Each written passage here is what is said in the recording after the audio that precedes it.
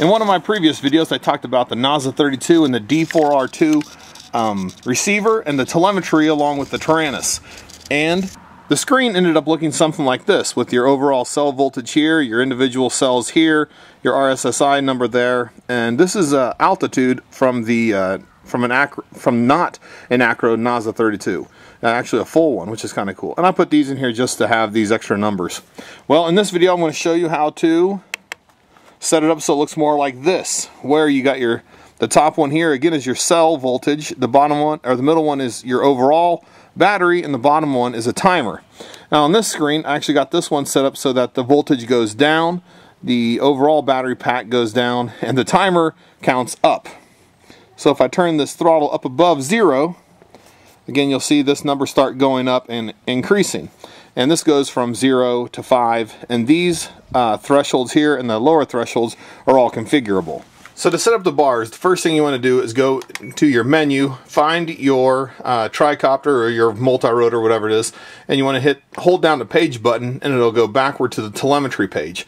On this one we want to come up here, and what we're going to do is just set this up on screen 2.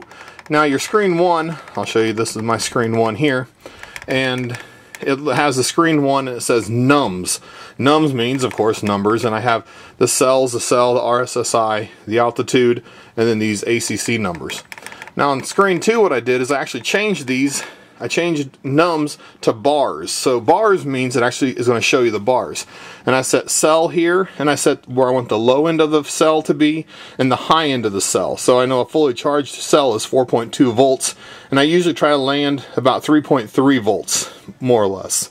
Then the overall, on the cells, I got this the low end set to 10, which is really just 3.3 times 3 cells. And I got the high end set to 12.6 because I'm fully charged.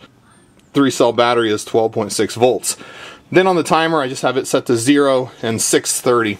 Usually because my flights last close to about 6.5 minutes, so I wanted the timer to count up, and when it's almost full, then I know it's getting close to land too.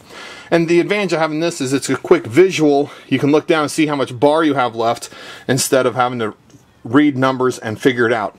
Again, it's also easier if you just have it set up to just read you the voltage. 11.1 volts. But sometimes it's more easy to look down at the screen if you're doing line of sight flying, or you just want to do a quick look to see where you're at.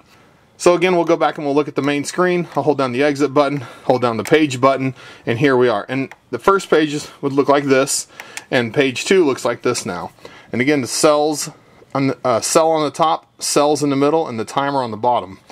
One more thing, even on this timer, even if it goes up past your maximum setting, it'll still just start counting it here. But again, my bar's all the way full because my bar's only set to 6 minutes and 30 seconds. But like I said, it's still counting over here, so you can still read it even if you go past that.